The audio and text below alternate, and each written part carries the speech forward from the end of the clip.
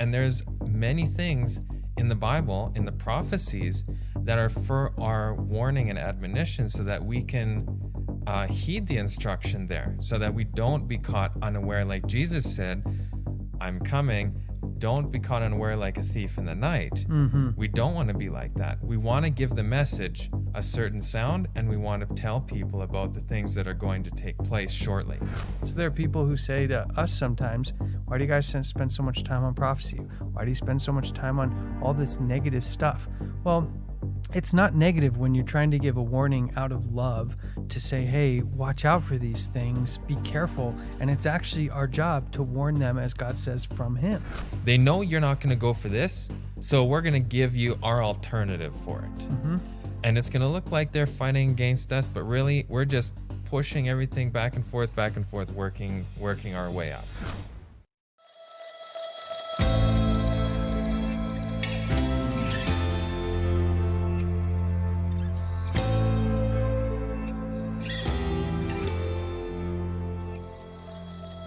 Welcome back, brothers and sisters, to another episode of Truth Matters. We've been gone for quite a while, with good reason, but we are so grateful to be back with you all. We're going to be covering a whole bunch of things over the next few episodes. Today, we're going to start with Project 2025, but as we look at Project 2025, which is a transition document for the upcoming presidential election in the States, we'll also look at Laudate Diem, which is the Laudato Si 2.0 document that came out, and some of what's happening in Israel from the evangelical perspective to try to understand what the false prophet sees behind this whole thing.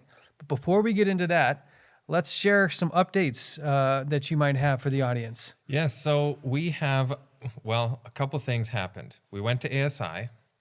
Which was a blessing. Which was really nice. We got some really nice interviews there. You can go check them out on the YouTube channel under Live.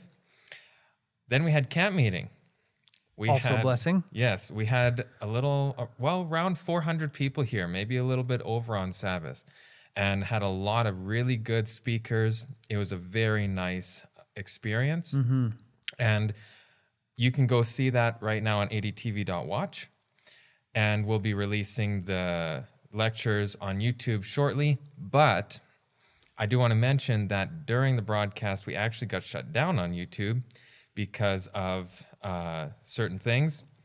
And so you need to go to adtv.watch for those episodes because we won't be able to even put them onto YouTube.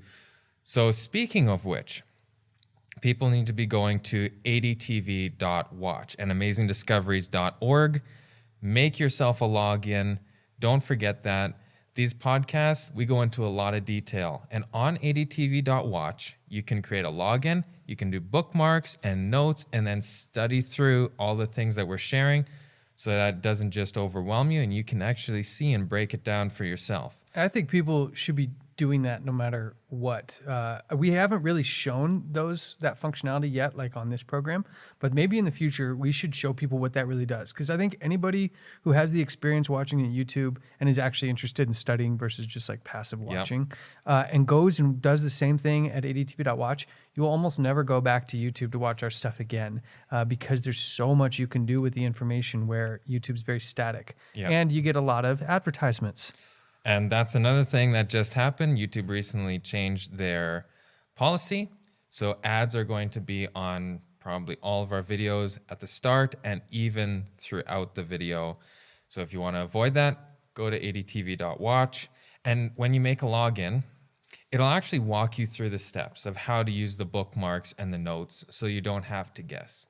And that makes that very easy. Another thing we want to share with you guys, a resource that we have, is our email lists. So Matt, do you want to tell us a little bit about the different email lists? Yeah, so there's 3 primary offerings, and I find a lot of value out of the Daily Bible Verse 1. The Daily Bible Verse 1 is something that goes to their inbox every single day. It's got a Bible verse and an Ellen White commentary associated with it that really kind of opens up what the Bible verse is and kind of how we can understand and see some of the perspective that maybe we couldn't before. And even as somebody who reads and studies and does this stuff all the time, I absolutely love getting that Bible verse first thing every day to kind of set your day off right. Yeah. It's free. you just go up, sign up, and we'll put the link down in the description to go sign up and start getting those daily Bible verses, regardless of what denomination or what belief you are. If you want to familiarize yourself with the Bible, sign up for that. We also have a Prophecy Report newsletter, which has been going out for a couple years now. And it just kind of accumulates relevant news and information in one place, gives people like who don't have a ton of time to look at this stuff all the time, something that's condensed, offers some perspective, they can share it around. And then the last one, of course, is our events, things that are upcoming, new releases. We'll kind of keep you in the loop on what's upcoming. If you want to come to camp meeting. Exactly. Get in the know earlier rather than having your friends tell you about it and say, oh, how do I get involved with it? Sign up for the newsletter that's associated with the events, and you can get all that information. Yeah, and that is, I believe, welcome.amazingdiscoveries.org. Mm-hmm. And then also we have a magazine. And you maybe don't know about our magazine, but we've been producing a magazine for decades, basically. And it's called Faith on the Line. There's a lot of great resources there. It comes out 4 times a year. Sometimes it's a double copy. And you can get the digital or the physical version that we send to you. So that's another thing that everybody should take a look at as well. And that's on the store. And you can go there and get the subscription to our magazine. Yeah, really, really great stuff in there each quarter. The team does a good job of putting stuff together for that. So we will start with Project 2025. Yes. Now, I've done a couple sermons recently on this topic or around this topic, and I've come to find that either Adventists kind of know about this or they've never heard about it at all. And so hopefully what we can do is shed some light on it. I know some other ministries have touched on it, but really try to understand is like we've been advocating now for I don't know how many episodes, like here comes all this stuff happening in America, Satan appearing as Christ, miracles happening in the Protestant churches that gets everyone interested. Well, there's no reason to stop looking at the false prophet now and seeing what's happening with what's going on in the world and how that entity is viewing the flow of these events. And what is fascinating is they just came out. It's a 900-page plus document. It's not a short one. No. Not like Laudato Deum. Right. Laudato Deum's only 18 some odd pages. So a shorter document that's just kind of an add-on to the Laudato Si encyclical from 2014. But what we're going to look at today is kind of diving into that and looking at the perspective on how maybe we're seeing a major macro Hegelian dialectic going on back and forth between left and right, between the ideologies of the globalists and the ideologies of the conservative religious right, and see maybe if we can decode what we are actually looking at. So we've titled this one, Decoding Project 2025. And so we're going to try to understand the end time views and goals of the false prophet in understanding this Project 2025. But before we do that, we always like to try to set people off with scripture to understand why we're even spending time talking about this stuff. And I'd like to walk through a couple of those scriptures just to kind of frame the conversation. It says in Ezekiel 33:7, So thou, O son of man, I have set thee a watchman unto the house of Israel. Therefore thou shalt hear the word out at my mouth and warn them from me. So God's actively telling Ezekiel here, and as a larger message to his people, to heed the warnings, and if we're supposed to be here to help people, to give them this warning. And the warning for our time, if you want to read Revelation 14, 9 through 12, and I actually think this is just the end part here.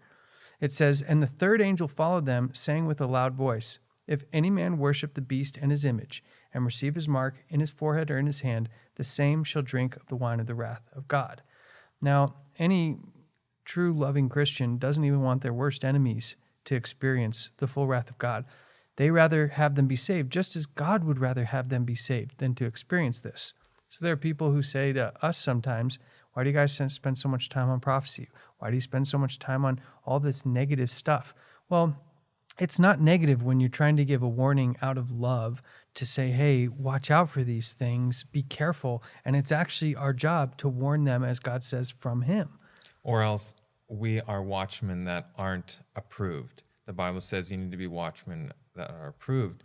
And if we don't say anything, what good's a watchman? If they're just a watchman doesn't just watch things happen. It warns about things that it's watching for. And there's many things in the Bible, in the prophecies, that are for our warning and admonition so that we can heed the instruction there, so that we don't be caught unaware. Like Jesus said, I'm coming. Don't be caught unaware like a thief in the night. We don't want to be like that. We want to give the message a certain sound, and we want to tell people about the things that are going to take place shortly. And we're going to rush through, not spending too much time on some of these verses and quotes. Because we've covered it. And we've covered it, and we have a lot of material to go through this next couple episodes here. Yeah. So in that same spirit, the voice of a true watchman needs now to be heard all along the line, for we are in the great day of the Lord's preparation. Yep. Meaning, if we're not actively preparing now, there's going to come a time where there is no more time left to prepare. Yep. And so this time, we're trying to do our best to share with people, as well as we understand, how to prepare for what's coming. You have to prepare before the crises, not during the crises. That's right.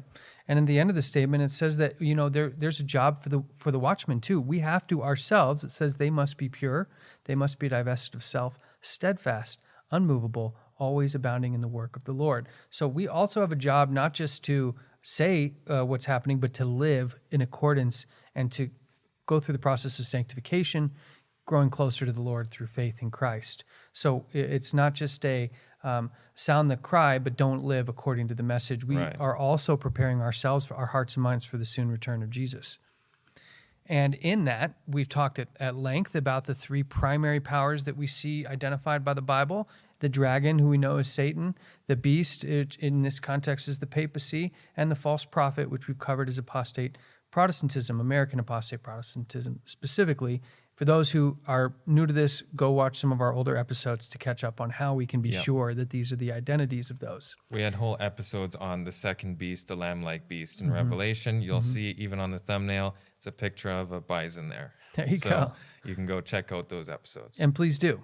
Now, one of the things that oftentimes we do is we focus on the papacy, but I have seen, and we have looked at before, why for right now, even more so, American Protestantism is the one we're going to see doing the next couple of steps here before we get into the rest of the end time phases. And so I wanted to read this as just a reminder why we're looking at apostate Protestantism more so necessarily than the papacy as the primary power, even though it's still good to understand what the papal power is doing. Well, it's going to be rising its head again. It received a deadly wound. Yes. And it's in the process of healing. So once it's healed, then obviously it's going to be back in full front on the picture. But in the time being, in Revelation 13, we're in that second beast there. Yeah, and it's the second beast's job to heal the wound. So that's why we're so focused on the Protestant aspect, is because we want to see them do what they're supposed to do to heal this wound. So if we'll look at this statement from Ellen White that says, "Then I saw the mother of harlots, that the mother was not the daughters, but separate and distinct from them. She has had her day, and it is in the past. And her daughters, the Protestant sects, were the next to come on the stage and act out the same mind that the mother had when she persecuted the saints." Then it goes on to say, "Soon they will exercise the power once exercised by the mother." Exactly. So this also gives us a bit of a time frame. Is Protestants persecuting people the way that the mother did during the 1260 right now today? Not yet. Not yet. Is it in the process of happening? That's what we're going to talk That's what we're about. looking at. That's right. But for people who are saying, well, yeah, the Protestants are... No, go back and look at what the church, what the mother did during that 1260. And that's almost how we can also see how close we're getting to some of the things that come after Protestantism. What it really looks like is as Protestants become more persecuting, and just as the mother did, it's going to be done in the name of God. And it'll look like, well, no, we're the good guys. We're justified for moral reasons to be able to do the same stuff. Well, that second beast is represented like a lamb, so it looks Christ-like, Protestant-like, but it will speak as a dragon. So it's going to have a different voice than what it looks like it should have. And like you said, it is going to do the same persecution that the papacy did in the Dark Ages during the 1260 years, 538 to 1798. And why was it so dark? It was dark in several ways. Politically, it was dark. Religiously, it was dark. People couldn't read the Bible. They had to get that interpreted to them, and they were forced to do religion in a certain specific way. And the state specifically was controlled by religion. So all these aspects is what we're looking America to start doing. That's right. And really accelerate now that we have seen so much other stuff accelerating at a high speed. And we have the Bible to back this up, where it says he had two horns like a lamb and he spake as a dragon, just like you mentioned. And it says in verse 12, in Revelation 13:12, and he exercises all the power of the first beast. So there, again, matching with the statement, what we saw, this is supported by Scripture. And then once that deadly wound is healed, everyone worships the first beast. So another aspect that we want to just make sure our compass is on the right place is that there are people all over the world now looking at different globalist organizations, World Economic Forum, UN, the papacy, whatever, and saying, oh, this is where everything's happening.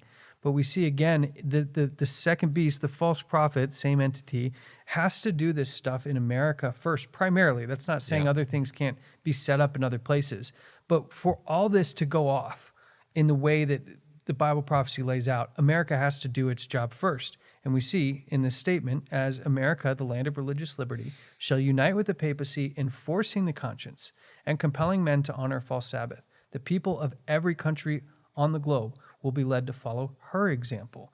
So it's kind of this concept where it happens America first, then the rest of the world, at least to the scale that we're looking for end time events. And we see again here, the Bible record in Revelation 13 supports this, where it says this American power will have great wonders, and fire come down from heaven in the sight of men, and deceives them that dwell on earth by means of the miracles, which we covered at length in a few of those episodes. So what's going to change the game, so to speak, will be this miracle working power in the States. And it's at that time where there's enough religious support now that the image is made. And it says in them that dwell on earth, they should make an image which had wound by the sword and did live. So again, this is being backed up by Scripture. And another one, just to kind of show the state of things, we're openly Adventists. We don't hide that fact. But there are some who don't want to join Adventism because they look at it and say, oh, there's problems in there or whatever. There are some in Adventism who are looking at these same problems and saying, maybe I should leave. And there's some that have actually left. And I just wanted to share this comment because just like Jerusalem, or Israel, back in the day had trouble staying in good graces with God because they were disobedient. At no point was there any other group of people in the world where you could find the true God, the true Creator. And we're having the same issue now. The statement says, Satan will work his miracles to deceive. She says will work, not has worked or is working. And then it says he will set up his power as supreme. And so we're kind of matching that to Satan's appearing as Christ. Miracles have been going off, dead people seeming to come back to life, and it looks like his power is supreme. Then she writes what it looks like the church is doing in this state at this late stage. And it says the church may appear as about to fall, but it does not. It remains, while the sinners in Zion will be sifted out, the chaff separated from the precious wheat. So we have to realize the state that we're in, that even if this is the remnant church, it still is not just a straight arrow to God, that in fact, even this late in the game where Satan's come and done all this stuff, the church still looks like it's in bad shape. In fact, it may, from today to then, get progressively worse. But that does not mean at any time. Get worse. It will. Because we're in this Laodicean Revelation chapter 3 says we're in a Laodicean state, which means that we think we're all good, but we're really destitute, poor, blind, and naked, that we have forgotten to study our Bible. We've forgotten to get familiar with the prophecies that is telling us what is going to take place. We're getting lackadaisical. We're getting lazy. And the individuals do not constitute what is truth. The fact is that truth is truth, and what's in the Bible is truth. And so we will see people who are appearing like the church will fall because they are not following the counsel, they are not following the Bible scripture, but that does not denote that the message behind that movement is false. It doesn't, just because you go to university doesn't mean you're going to be a doctor. Maybe you went to school, maybe you failed, maybe this, and it's not the school's fault. It's the people's fault that don't continue. Yeah. And if every good one of God's people left the remnant church, there'd be no one to give the warning calls. There'd be no one to point people in the right direction. And for people who say, well, the remnant church is just anybody who follows God with all their heart. Well, in no age has there never been a knowable, joinable entity for people to participate in as God's church. And so there is an identifiable entity that makes up God's remnant church. It has, and is joinable and is global. So we wanted to just add that in there. And in fact, it says, it gives a little more detail towards the second part there, where it says, none but those who have been overcoming by the blood of the Lamb and the word of their testimony will be found with the loyal and the true, without spot or stain of sin, without guile in their mouths. So we see here, like, the whole point is not only staying in, but overcoming not by our own efforts, but by true belief and faith in the blood of Christ as the atoning sacrifice for sin. And this is a reference to Revelation 7 and Revelation 14, talking about this group, this 144,000 group, that is going to have a special message that they're going to give. Now imagine everyone with the special message went and left, and there was no one to come in. When it says, come out of her, my people, you got to come out into what? Yeah. So it has to be a noble, joinable organization. And for those out there that are looking at Adventism and wondering the state of it, know that we already know this is the case, and that you're not following a group of people in a church. You're following God, just like the ancient Israelites, that you had to go there and find the true God. So hopefully that's an encouragement for people, knowing that we already know this has to occur in the state of things to get there. Now, in understanding the structure by which Satan's going to go about pulling this whole thing off and deceiving the whole world, Matthew 24:4, where Jesus basically says is the identifying characteristic of what we're going to be dealing with. He doesn't say, watch out for the evil guys coming to take this. He said, watch out that no man deceive you. Yeah. And so the deception aspect, we have to really hone in on what deception is, because so much of the world right now is looking square at the enemy. I'm looking at Klaus Schwab and Greta Thunberg over your right shoulder here. And most of the world, evangelical, Protestant, secular, whatever, they're looking at World Health Organization, World Economic Forum, UN, these guys, Bill Gates, the whole group of bad guys. The thing is, deception's not that good unless it's subtle. If it's so obvious and outlandish and different than what you're looking for, it's going to be hard to deceive you. So it has to be very similar structurally, what you think would almost be right if you're not seeing exactly what the Bible's trying to say. And that's what we're going to see Project 2025 has done so subtly. Yeah. Because here we have most of the world seeing the bad guys coming straight at you, and it's the good guys behind them that are going to be the real ones that we're supposed to be watching out for. Yeah. And most of the world, because they see these bad guys coming straight at them in this whole system that they want to impose on the world, they're actually not only not going to see the real bad guy, they're going to advocate for the bad guy to come in, and that's a good deception at that point. Now we're dealing with a real deception, not the bad guy that's coming straight at you. And Ephesians 4:14 gives us the kind of framework that Satan's going to use, because we've talked about this at length. What Satan want more than anything? Your worship. That's exactly right. So in the temptations with when Satan was tempting Jesus, the very last one takes him up to the high mountain, says, I'll give you all this if you'll just fall down and worship me. So in all the myriad of things that the world and people are worried about, there's really only one thing that Satan wants out of the whole confusion and deception, and it's the worship. He wants to be in the place of God. He wants to receive what is God's, and he wants the worship that God and Jesus received. And Ephesians 4:14 gives us the framework. It says that we henceforth be no more children, tossed to and fro, carried about by every wind of doctrine. So he's going to use doctrine to confuse. The sleight of men. So I say peer pressure here, because as we even saw with the health crisis stuff, talk about peer pressure.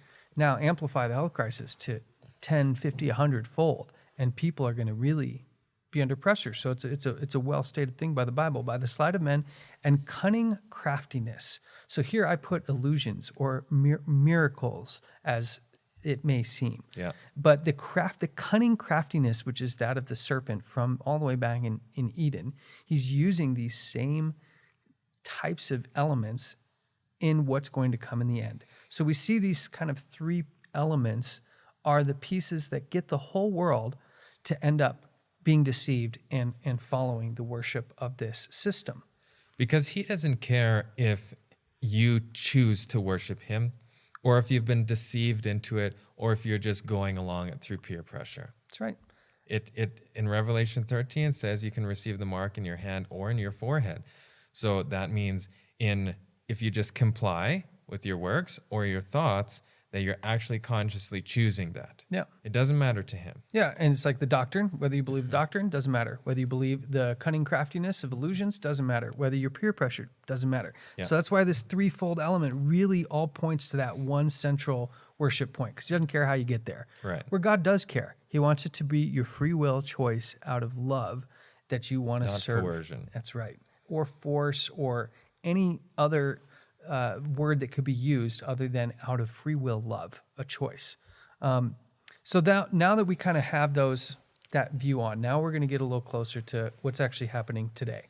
And we see that this image of the beast is the role of this false prophet. It has to do this job before the deadly wound can be healed and before the rest of the events can kind of play out. And it says, in order for the United States to form an image of the beast, the religious power must so control the civil government that the authority of the state will also be employed by the church to accomplish her own ends.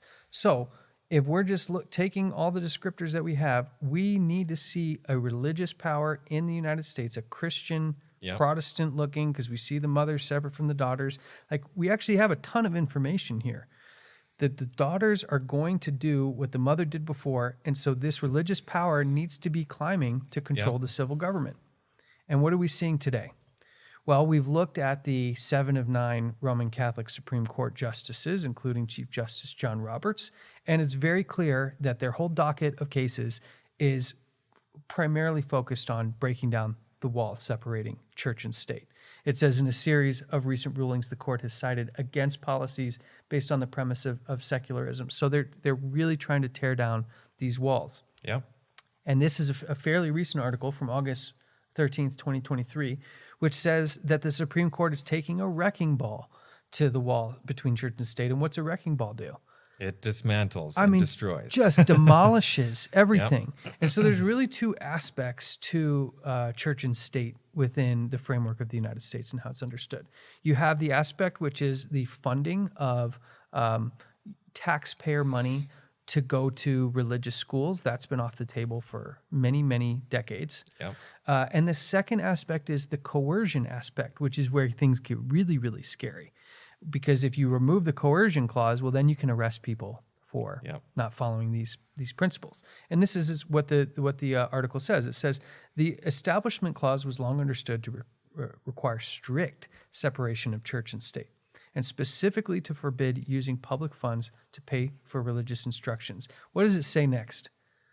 But those days are long past. So we're not even like, oh, it's just happened, now money's going to schools. We're way past step one. So all we're left with is step 2, which is coercion. And that says in the second part, that leaves the rule against coercion, which does still seem to have a little life. Just a little bit of life. Yeah.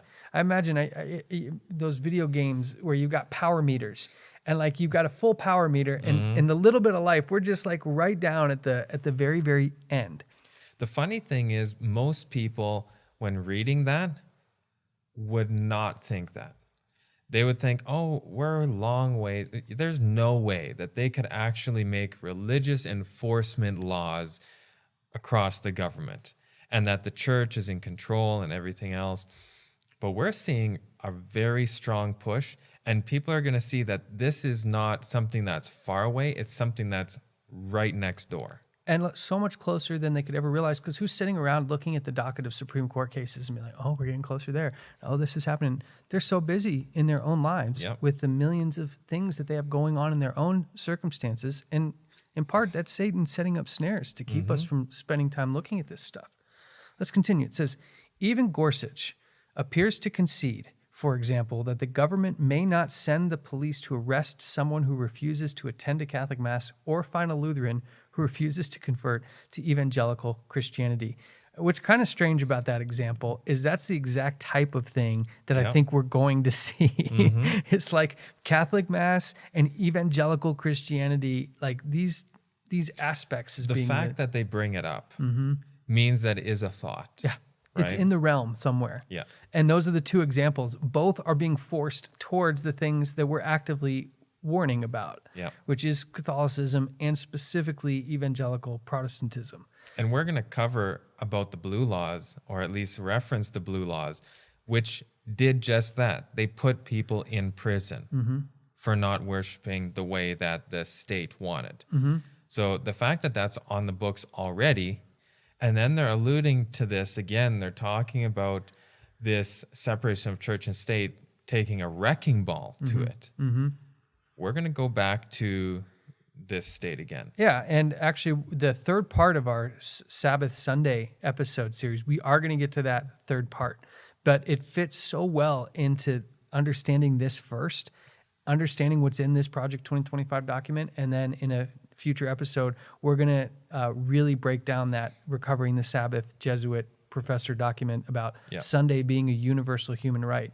So people who are saying, wait, I thought you guys were going to do the third Sunday episode, we will get to it, we promise, but it's going to tie in Other things came up in the meantime that we need to address first. There's a couple things that have happened. So, Gorsuch appears to concede that there's a little bit of life left in the upholding of the coercion rule. But I think it's pretty fair to say that they're working on getting rid of that completely. So this takes us to the subject for this episode and the next one. Project 2025. What is it? Let's read through. Project 2025 is a 900-plus page comprehensive guide on various aspects of the U.S. government and its functions.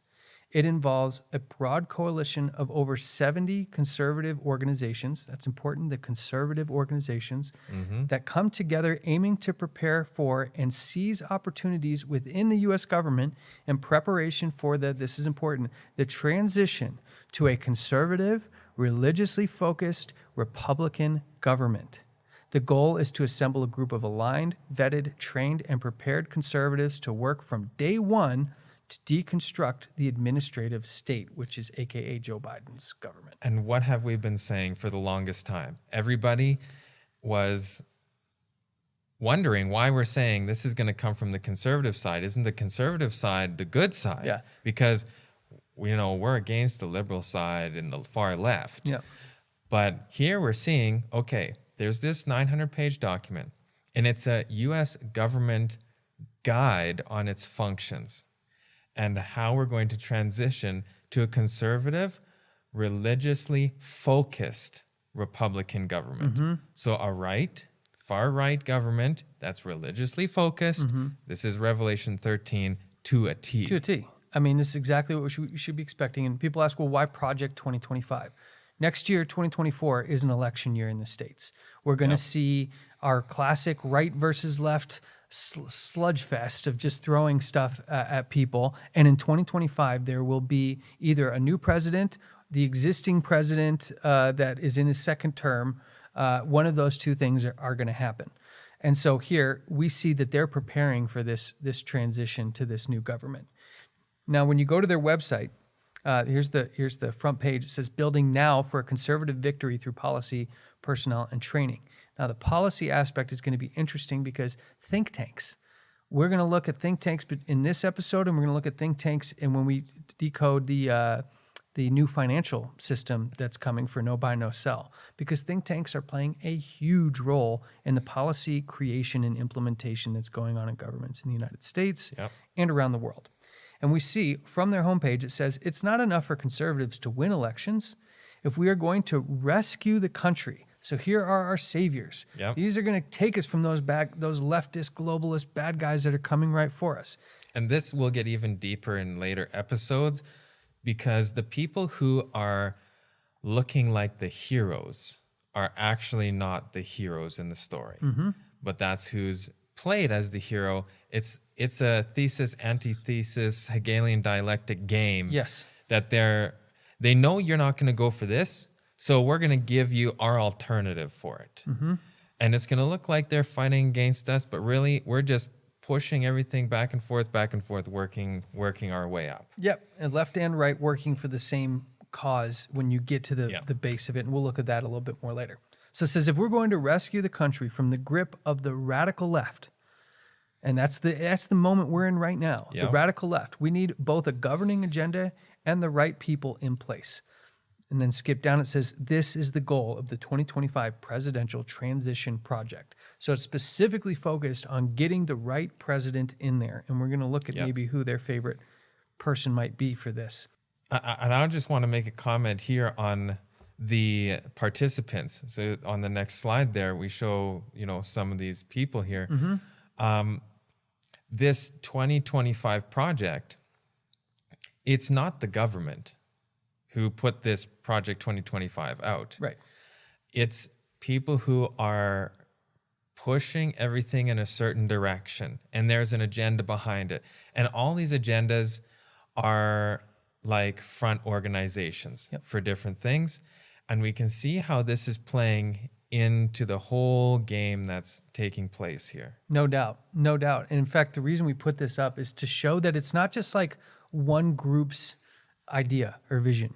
It's not like, you could get 50 different groups, put out 50 different documents, and we just grabbed this one. No, this is in fact maybe the most unified effort to Christianize the government in the modern era.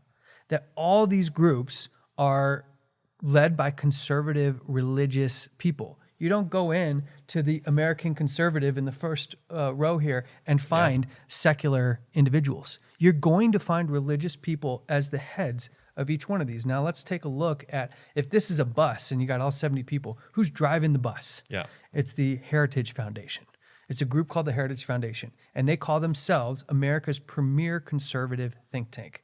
So like these guys see themselves as high up within this hierarchy of think tanks, which there are hundreds in the United States and thousands around the world. And we've talked about think tanks before, like the Club of Rome. Yes. That's a think tank. Yes. And these think tanks are always the drivers. Yeah. They're the guys who are putting in the policies, who are driving, whether it's be social, economic, you have the Bilderbergs, you have all these different organizations that are the think tanks planning what's going to take place. And it almost looks like they can prophesy because they're just planning it out and they're just going according to plan. Yeah, that's a good way to make it look like you can predict the future by planning it. Yeah. Strategizing so it actually comes out that way, and then it looks like you're, prophetic in what you're doing. So the Heritage Foundation's been around since 1973. Every time we look at stuff, when we go deep diving, we always want to look at the source of where things came from.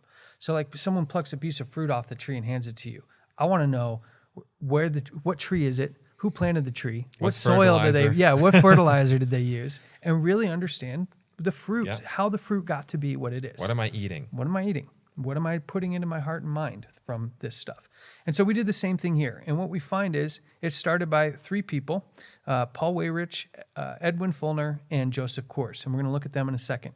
But you see, even from 1973, and I don't know where we were in the Hegelian, I wasn't alive yet, where we were in the Hegelian back and forth at that point, whether it was conservative or liberal at that stage. But you can see it was established as a response to the perceived liberal bias in policymaking and academia. Yeah. So the whole goal of Heritage Foundation is to offset this liberal bias through policy. And policy is really important because if you were to make a future religious law, you're going to have to do that through policy. So these think tanks play actually a very significant role because policy is how so much stuff gets enacted when you're dealing with the types of things that we're talking about. Well, the interesting thing in 1973 was Richard Nixon, who was the president at the time. Mm-hmm. So all these things are put in place for an exact reason. And we can't discount any point of them. We don't have time to go into everything, but we're going to skip through now, looking at a little bit more detail about these guys. Yeah, so it's just to see who the three founders are. No judgment, just want to know. And what we see is Weyrich was a Catholic, and he was really well known for mobilizing the religious right and was instrumental in the formation of the, quote, moral majority, a political organization that sought to advance conservative Christian values. Now, he's a Catholic. How does he define Christian values? Through Catholicism. Through Catholic social teaching. How does he define moral? Through Catholic social teaching. So as you're looking at this, you can't just take it on your face like, oh, I'm a Christian. They must be the same values as I have. Yeah. You better look at how those two differ. Otherwise, there wouldn't be a Protestant and a Catholic. They would just be one. Yeah. So the values have to be different. But Catholicism, we've talked about this before, says that they come before your local government because they are a kingdom in itself. So you have to have allegiance to them first. So when we look at the people involved there, and these are high people. These aren't just, I go to church on Christmas, kind of people. Their full allegiance has to be to the mother organization. yes. And so all the policies they enact is going to have to go through that filter. Yes. And that's always been the challenge with Roman Catholics and foreign government positions of power, because just by their very membership in the Roman Catholic Church, they automatically, if they're practicing, they're automatically confessing to a man, which can be seen immediately. Imagine, a whole bunch of Chinese foreign government officials, and you're confessing all this stuff to them. People would have a problem with that. If you were in a president, well, in this case, the president of the United States is confessing to his priest. That these have been issues for Protestants for a long time, and now a lot of people just don't care, and honestly think that we're like being bad guys or being judgmental because we have problems with this still. Yep. But if you just look at it for what it is, anybody should have a problem with this. Edward Fulner, same thing, trained and educated in Jesuit schooling, devout Roman Catholic. And then Joseph Coors. And now here's where you get the bleeding of the Catholicism with evangelical Christianity. He was a conservative evangelical Christian. And Coors believed in the importance of traditional values and was committed to advancing policies that he believed would strengthen families and communities. That word traditional is going to keep coming up over and over. It is. It is the great unifier amongst religious schools of thought who are all conservative. And a good example of this is the new prime minister of Italy, a woman named Meloni. I can't remember her first name.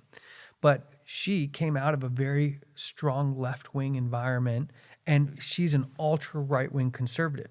She doesn't say whether she's Catholic or not, but if you're the prime minister of Italy and say you're a Christian, you're probably not a Protestant. Likely. You're probably a Catholic. But when you look at what she campaigned on traditional values, getting family. It would sound like an evangelical Protestant campaign, so to speak.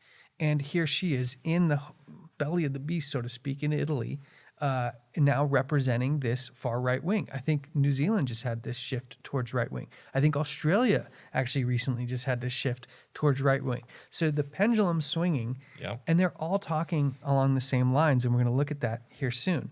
And that word traditional, inside of it is tradition, which is the main driver in the Roman Catholicism. They say that tradition overrides the Bible, and their tradition as the Catholic Church can rewrite.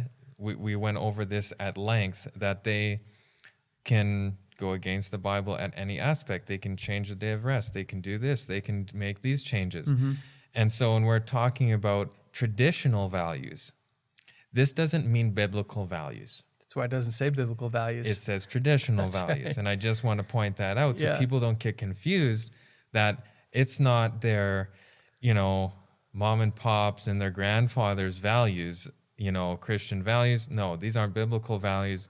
This is a different thing. This is a code word that they're using. And actually, I think the Reformation, the whole thing stood on sola scriptura versus scripture and tradition.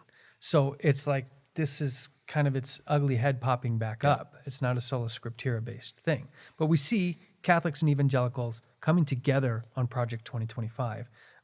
That's going to be really interesting as we look at the Hegelian aspect of what we're dealing with here. Now, those were the founders in 73. What if it's different today? Well, this is the current head of the Heritage Foundation. His name's Kevin Roberts, and he's a Roman Catholic. The person before him was a evangelical Protestant. So they kind of switch off, but the organization represents both of those two schools of thought. Now listen to what Kevin Roberts has to say. Can you tell us what Legatus has meant for you and Michelle? Not only great networking, but a reinforcement of our Catholic values. And from that reinforcement, courage. And I think that's one of the things that, whether it's in chapter meetings or the annual summit, or equally importantly, the friendships that we have developed, just the courage, especially with the way politics and culture and society are, for us to go through that, to confront those challenges and to be cheerful about it. Okay, so this is for Legatus. This is different than Project 2025, but this is the head of that Heritage Foundation organization saying whose values does he want to put back in? Yeah. Catholic values. So as a guy who's the president of a group making policy, where's his head at in the worldview space? Roman Catholicism. Catholic values, Catholic social teaching. And this is important because I don't think there's anyone alive that can have their worldview completely separated from the work that they put out. Well, the fact that you have Catholics and Protestants in this document, the driving force is going to be Catholicism because they don't change. And they say they don't change, right? Protestantism has shifted a lot. And it's shifting back to its foundation, which is back at the mother church, which is Roman Catholicism, because that's the ruling church that was going through the whole Dark Ages. And then the reformers started to say, hey, we have an issue with some of the things here going away, and now we're kind of just on a drift back into where we started again. Yeah, and we see now that this Kevin Roberts from Heritage Foundation is saying that while we're in the midst of probably the most hardcore globalist-looking push that I've ever seen in my life, he says that the golden era of American conservatism will soon emerge. So like a phoenix rising from the ashes, so to speak. Now, the golden era, think about the 20s, 30s, 40s, that was like hyper-conservative American values, and the golden era is coming in the future. That's interesting. What's golden about it? Yeah, well, to them, maybe something. It says here, it says the prescription on how the conservative movement led by organizations like Heritage can emerge from a turbulent time, even stronger and in position to take back the country from the radical left. So again, here we see on the homepage of Project 2025, save the country from the radical left. The guy driving the bus, save the country from the radical left. But if history is our guide, then we have every reason to believe that the golden era of American conservatism will soon emerge. And I think we will agree with that statement, that there will be this emergence of hyper-conservative religious movement in the States. So back to the document. I find it very interesting because we now see that the Heritage Foundation is the most preeminent conservative think tank. It was founded by Catholics and evangelicals. It's run by a Catholic today. So you think the Catholic Church and the Catholic people putting this out would have the same agenda, the same view, but when we peek inside this document, we find the exact opposite. It says, inside on page 48, this office should be engaged early and often in using government contracts to push back against woke policies in corporate America. Now, the woke, you can just put that in with hyper-liberalism, uber-liberalism. And that's what we're seeing through, gender ideologies and globalization and all of these things is all part of this woke agenda for those who don't know that term. But they're saying we're going to get rid of these woke agendas.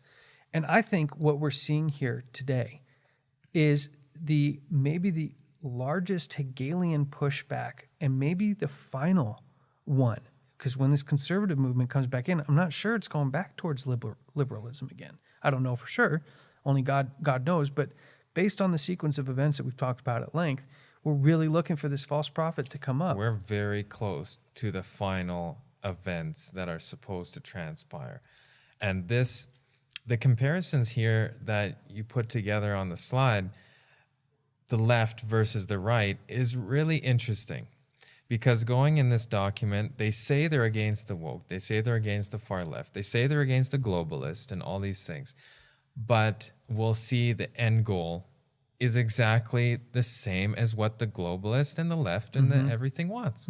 There's no difference. Right. It's just words. Yep. and like auxiliary pieces that they don't really care about, but they really amplify. And then the things that they do care about, they hardly talk about at all.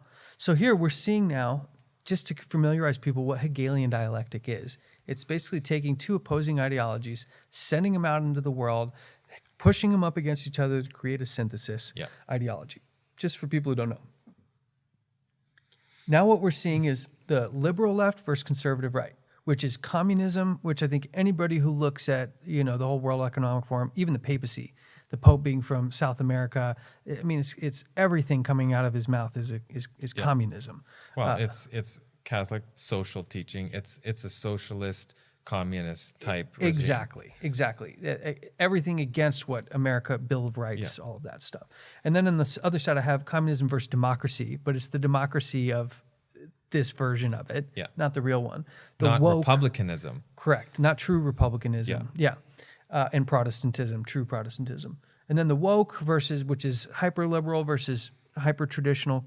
Then you have anti-God versus forced God. So I think where people get mixed up is they say because the anti-God is there, then we must have the right because at least they have God. But we find... What God?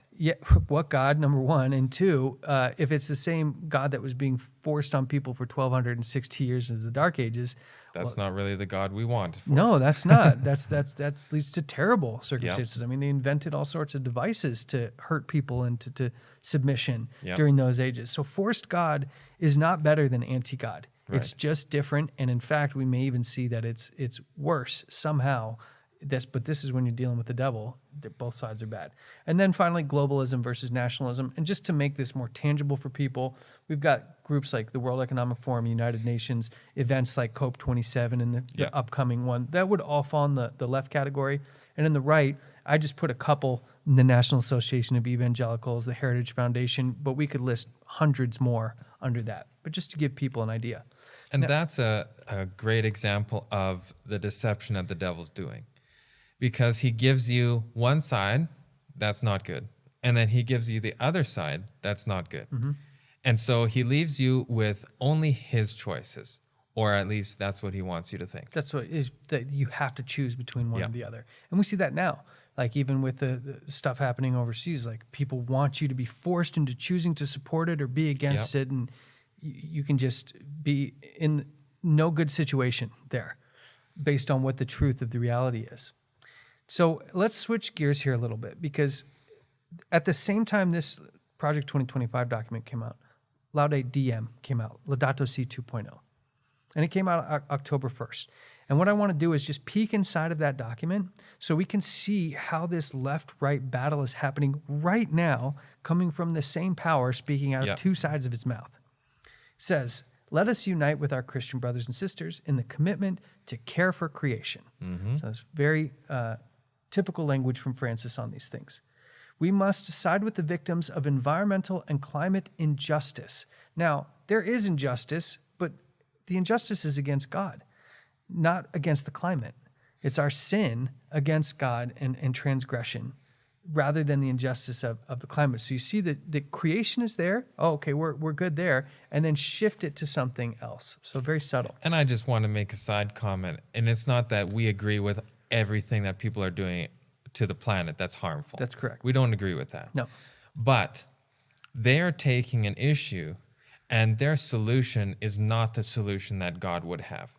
God's solution was we need to have our homes in the country. We need to live off the land. We need to work with creation. Humanity's not the problem.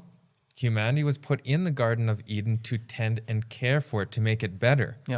And the sort of the world elite view is pushing this idea that we are the problem. Humanity's actually the problem. And we're going to see a little bit more where that came from. Now he says, working to put an end to the senseless war against our common home. Again, this is supposed to make us feel like we're all in this together. Common home and common good are clever terms for saying get rid of individual rights, liberties, privacies, because common good and the Bill of Rights, those are like oil and water. They cannot mix. And so he says all this fancy stuff to make it sound good. And then when you peek inside of this 18-page document, I would have to venture to say it's maybe one of the most scientific documents that's ever been put out by the Holy See. Because if you go back in different ages, you'll see all sorts of religious viewpoints, social doctrine, all in relation to sin and the afterlife. But this is all about temperatures and degrees and climates. Let's take a look. It says, we know that every time, says this is a statement of fact, that every time the global temperature increases by 0.5 degree Celsius, the intensity and frequency of great rains and floods increase. I don't know if that's a fact or not. And even if it is, I always like to pose the question. The kind of general consensus is that we went through an ice age and that we're coming out of the ice age. So who's to even say that it shouldn't be different than what it is right now? Yeah. So that's a whole nother thing. Yeah, it is. But there's no agreed consensus on these things, Right. even though they like to make us think that there is. There's a lot of pushback. But it continues. It says the Paris Agreement presents a broad and ambitious objective. It says to keep the increase of average global temperature to under 2 degrees Celsius with a respect to pre-industrial levels. I'm not going to get into why the pre-industrial level thing doesn't make any sense. Because, of course, as you industrialize something, you're going to have more output that would affect the carbon, as they say. With the aim of decreasing them to 1.5 degrees, work is still underway to consolidate concrete procedures for monitoring. So now they want to monitor the entire world. And we're going to look at this in the no buy, no sell one, where we get into blockchain and how all this stuff is going to be used to implement some of these things before the religious. And we felt a little bit with the carbon tax already, this kind of initiative being put forth, but that's going to go into hyper mode. It absolutely is, or at least it seems like it's going that way. Now, I want to just quickly say the ranges of 1.5 degrees and this 2 degrees and 0.5 degrees, what this is doing is it creates this artificial threshold that gives an illusion that there's some kind of standard. Yeah. And that this standard, we got to give up everything to meet this magical standard that they made up. But the standard is arbitrary and irrelevant in the greater scheme of things. It's simply just a means to control individuals and businesses to adhere to basically impossible sustainable goals. And that today we're seeing in the form of, let's say, the UN Sustainable Development Goals. And we'll look maybe another time at how carbon is such a clever mechanism to build this control in. But as we kind of go through what Laudatum is about, we see that, whether it's Biden or John Kerry, these are powerful Roman Catholics in high positions of government, and Kerry was put at the head of the U.S. Climate Envoy team. Now, talk about a guy who really likes his Pope. He's visited with the Vatican, with this Pope at the Vatican 4 times as he's going through getting his, I'm assuming, his climate instructions and his agenda directly from the Pope. Because we just read what just came out on October 4th, which is very recent. Now, look and see if you could hear the same language that Kerry's using as that we found in that document. Emissions from the food system alone are projected to cause another 0.5 degree of warming by mid-century on the current course that we are today. And instead of being on a course to be able to hold the Earth's temperature increase to 1.5 degrees, we're actually on a course to hit around 3 degrees right now. And you just can't continue to both warm the planet while also expecting to feed it. Doesn't work. And as is so often the case with respect to the climate crisis, we have to fight on multiple fronts simultaneously. This is the biggest organizational effort that I think we have faced, certainly since World War II, but perhaps ever. So we have to reduce emissions from the food system to keep the 1.5 degrees alive. Why do we have to keep 1.5 degrees alive? Because scientists, as a basis of physics and mathematics, not ideology and politics or party labels or anything else, as a matter of physics and mathematics and some biology and chemistry have told us these are the consequences. So, yeah, we see the exact same numbers, 0.5, 1.5 degrees. Yeah. And did you hear, like, the biggest problem is growing food for people. We can't possibly keep growing food for people. In fact, we have to sacrifice food production in order to keep the things at this existing level. And what do we see with the Norwegian farmers? They stopped letting them use fertilizer. Canada's on the brink of doing some of this stuff. In fact, I read an article that says Canada's 20 years ahead in their climate push than America. Wow. So like they are really far down the line. But did Kerry get his script directly from this document? Like it seems like they're saying the exact same things. You know, he said we're getting our information from mathematics, and a little biology. And actually the most important sectors of feeding the planet, which would be biology, is the one that we're not using the most. If we look at the whole population of the world today, and you can do this, you can Google this. If you add it up, 8 billion people, we're a little over 8 billion people now. We can have that population in a state smaller than Texas at the population density of France. So, or population density of Paris, I should say. And that's not the most dense city in the world. If we want to go even higher density, we can fit them in a tiny little area. And then the rest of the planet can really be for food. Right now, we have more than enough food growth area to feed more than 8 billion people. Yeah. If you look at just the statistics of how much food waste is in America, the amount of percentage that's grown and then wasted, it's huge. And the amount that we put into animals to then become a hamburger is a huge number again. So just by becoming slightly more efficient and less wasteful, and you can feed much more people than we have today. So this is something that's not even scientifically accurate. Yeah, they love throwing the science thing around. We saw that during the health crisis. Like they just like create this idea that there's this wonderful, synthesis and consensus amongst all people that this is the case. And it's like the adage, if you just keep repeating something long enough and loud enough, more and more people will believe it. And we did a whole episode talking about coming food crises. And we're still going to see this coming more and more in effect. And it takes a while for that wave to kind of become the tsunami. Yeah. But as they're saying, like we see in Europe, certain countries saying you're not allowed to use fertilizer, you're not allowed to do this, it has to be all organic. And that sounds great. But again, this is going back to the Hegelian dialectic. Let's push against each other. Bad, good, and come up with our synthesis. So first we're going to introduce Monsanto. First we're going to introduce Bayer. First we're going to introduce all these chemical companies, these GMOs, everything else. We're going to kill your soil. We're going to kill the biology. We're going to kill everything. So that you have to be subservient on this. There was a documentary that came out, I think it's called something to the effect of No Farmers, No Food, something like this. The one issue with the documentary is the conclusion is we need chemical fertilizer, which I think both of us disagree with. There is a very good and natural way to do this. We talk about this on other videos at Amazing Discoveries. And actually, we should mention, we have a channel called How to Country. And we talk all about like homesteading type application, country living, growing your own food.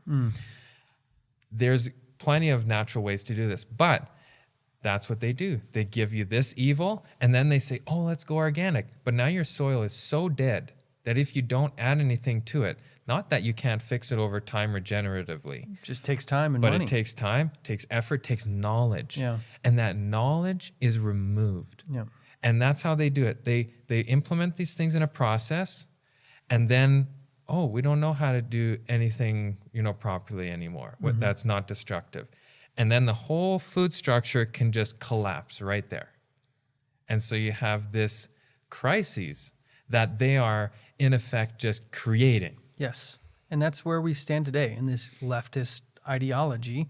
Is just the fact of the matter is that they have created this standard and killed the soils and, going through this whole process and looking at what the results are of this uber left agenda and the food growing process being totally manipulated. Yep. That we are now kind of seeing that people are realizing this, but almost too late. Like how many people know how to Right. Remineralize their soils Yep. and things like that.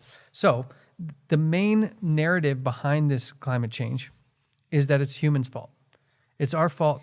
We're carbon emitters. It's human activity. It says here in Laude Diem, the unusual rapidity of dangerous climate changes is attributed to unchecked human intervention on nature in the past 2 centuries. This is very clear what they're saying is the problem. Jumps down, it says, these changes are attributed to the global imbalance causing the planet's warming. So it's us. And now we need to control absolutely everything about our daily lives, activities, what we buy, what we do, how long we drive, everything now has a nice framework to be surveilled and manipulated. And we'll look more at this in the No Buy, No Sell. But this document came out October 4th, 2023. And I want to show our audience something from 1991 from one of those famous think tanks, the Club of Rome, which sits in Switzerland today, oddly enough, but was in Rome for a long time. And I think I wanted to share this with people because I don't think they realize how long a plan this has been and how clear of an agenda this is. Because when you see this statement, and we looked at that document from 2023, and this is 1991, that we're looking at over 30 years of information that has led up to what we saw in that document. Yep. So let's see what this, from the book, The First Global Revolution, a report by the Council of the Club of Rome. It says, in searching for a new enemy. So they're searching for a new enemy to do what? To unite us. Unite people. Unite us. We, the Club of Rome, came up with the idea that pollution, the threat of global warming. Now, how many people were talking about global warming in 1991? Basically no one. Almost no one. Okay, so here's the Club of Rome saying the idea that pollution, the threat of global warming, water shortages, famine, and the like would fit the bill. Yep. So the think tank's doing its job. They get together. Well, what could we do here? Yep. And they've come up with essentially climate change in 1991. Yep. In their totality and in their interactions, these phenomena do constitute a common threat for our common home, for that common good. So you see the same type of thing, which demands the solidarity of all peoples. And this is the narrative that they're saying. Everybody's got to get on board to save the planet. How could you be against not saving the planet? Yeah. So, and we can see the progression here. Like in the early 90s, they're coming out with this idea. And then later in the 90s, early 2000s, what do we see? We see the documentary on the penguins and on the polar bears. And then we have that famous shot where it's pulling away from the polar bear and he's in the middle of the water swimming. And it's like, oh, there's no ice. Yeah. And, there's all the proper information is removed and you have no context. And it's this shock factor. And they're like, yes, we got them. Yeah. Oh, the polar bears, the poor polar bears need ice to survive. Yeah. They really play on the heartstrings, and it's unfortunate because there are people who care. And I'm not saying that those people who care about our planet are no, bad people or anything. The terrible thing is that, just to talk about the polar bears, they don't take ice to survive. The level of polar bears today is higher than it was 20 years ago. With less ice, whatever you want to say, the levels are going up. Yeah. And so they don't show polar bears for that anymore because, well, it's kind of obvious that there's more polar bears than there ever has been. Oh, yeah. But they have been having this agenda, and that's why we said again, they plan it. Yeah. Right? It's just going according to plan. They get the think tanks involved. They come up with a nice plan, put it all, execution, done. Yeah, and we'll see a graph in another episode of how the papacy has its tentacles in enough private corporations, think tanks, academia to infuse all the ideas that they'd want into the world so Protestants and whoever secularists can all It's an amazing adopt. system. It's one that only the devil, I think, could arrange and set up. So it continues. It says, but in designating them as the enemy, we fall into the trap about which we have already warned, naming mistakenly symptoms for causes. All these dangers are caused by human intervention. So that's exactly what Carrie just said. Yep. And it is only through changed attitudes and behaviors that they can be overcome. The real enemy then is humanity itself. Yeah. From 1991. Looking at the document that just came out, I mean, it's just too much to be coincidence. And what's particularly interesting is that everything we're seeing now, if you want to not have it be a Catholic agenda, well, here it is in your, secular government form known as the Sustainable Development Goals. And I said earlier, it's kind of setting us up for failure in the fact that it's like, get rid of all your prosperity, all your well-being, get rid of your heating and your stoves, everything in an effort to make this happen. And they set us up for failure by saying, we can't stop until there is zero poverty and zero hunger. And I've used this example before, but Jesus said the poor will be with you always. So here we're fighting against two principles. Get rid of all poor, and the poor will be with you always mixes like oil and water. It just doesn't. And so as you look at what this really does, is it doesn't help a bunch of people from the bottom. It just makes everybody, because you can never achieve that goal, that you just keep adding taxes and penalties and, legislation. More oppression, more control and censorship and everything And you else. say, look, we haven't hit our arbitrary standard yet. We got to keep going. Yeah. There's still hungry people out there. We got to keep going. Yeah. And it's just it's a total setup for failure. So here's the bad guy coming right at us. I want to show now, we've just looked, we started at Project 2025. We now skipped over to Laudate Diem. Now let's go back to Project 2025 and see what it has to say about this, because this becomes really eye-opening. It says, the next conservative administration should rescind all climate policies from its foreign aid programs, should shut down the agency's offices, programs, and directives designed to advance the Paris Climate Agreement. Sounds nice. When you read this and you look at the bad guy coming right at you, what's your initial reaction? I support these guys. Yeah. This is Hegelianism, because the Heritage Foundation, and like many other of the 70 organizations, they're led by Roman Catholics. So here you have a pope and a Roman Catholic American official going out and pounding the table as recently as October 4th for this whole climate change thing. Yeah. And just at the same time, a document's released saying, we're going to get rid of all of this stuff. Again, it says on page 257, the agency should cease collaborating with and funding progressive foundations, corporations, international institutions, and NGOs, non-governmental organizations, that advocate on behalf of climate fanaticism. So now they're even, again, you read this as somebody like us who doesn't want all this stuff to happen. You say, get rid of this climate fanaticism. I'm glad you actually went that length to call it what it is. It is climate fanaticism. Yeah. And here, this document is pulling you in with its support, right?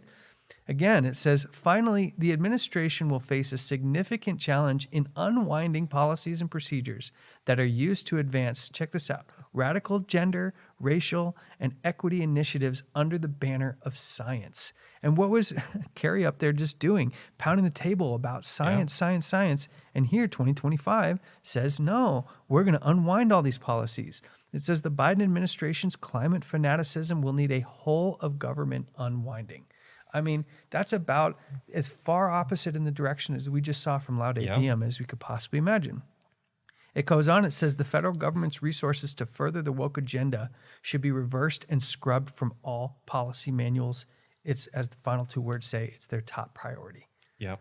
So now they're not only going to undo it, they're going to scrub it as if it never came up at all. So you see here, hopefully this people are starting to see. Idea. Yeah. And that that we're going to save you from the leftist, liberal, globalist bad guys. We're going to save you from this climate change agenda. They even take an anti-World Health Organization stance in this whole thing. The Pope, during the whole crisis, was very World Health Organization supporting. But here again, even a Roman Catholic, even if it's mixed with Protestantism, it's like two Catholics speaking against each other. Here, it says the manifest failure and corruption of the World Health Organization during the COVID-19 pandemic is an example of the danger that international organizations pose to U.S. citizens and interests. How many evangelicals read this and they're like, exactly. How many Protestants and secular individuals read this and they're like, finally somebody gets it. Yep. And it says at the very bottom line, the next administration must end blind support for international organizations. Here's the last one on this piece. It says, for example, the WHO was and remains willing to support the suppression of basic human rights, particularly because of its close relationship with human rights abusers like PRC. That's the People's Republic of China. And so the document is essentially going against what the papacy and parts of the U.S. government are saying. And looks like it's in support of individual human rights. Yes, it looks like that. And so this is where Hegelianism, this is ultimate Hegelianism that we're talking about. And when you go through the document and really start to line up where they're against, you can see they are against each other in some places, but in the most important areas, they are perfectly aligned. Yep. So we'll quickly review that communism is going up against this conservative revival. Then we see that one says climate change, one says no climate change. One says yes, World Economic Forum, World Health Organization, one says no.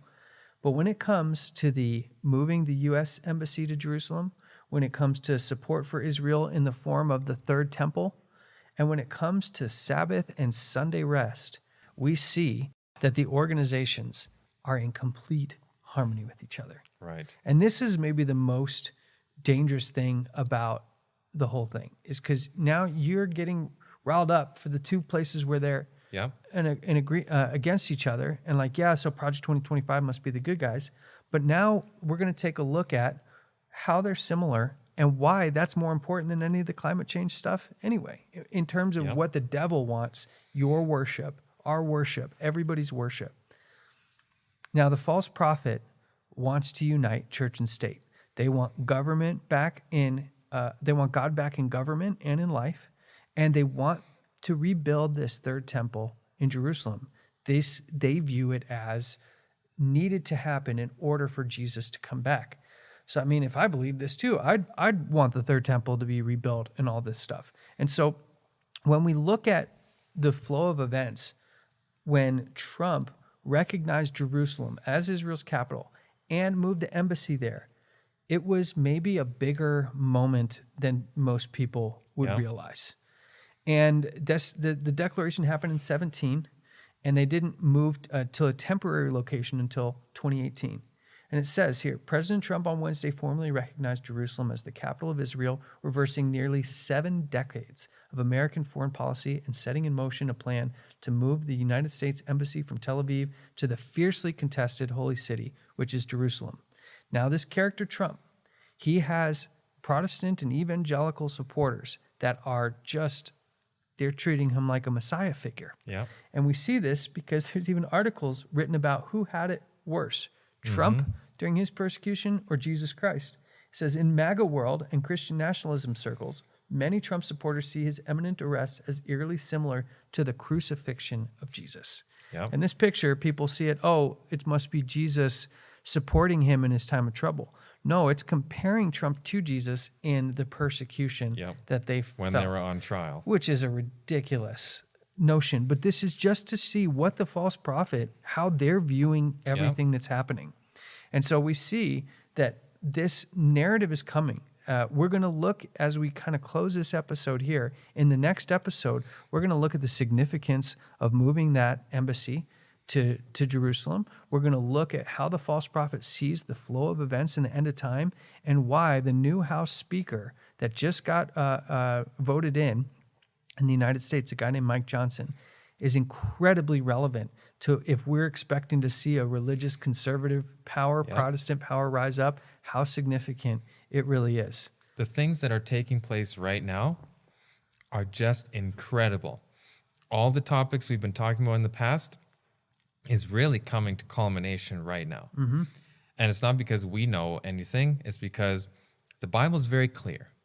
And if we study to show ourselves approved, then we will see these things before they happen so that we can be ready. Like you said on one of the earlier slides, the preparation time.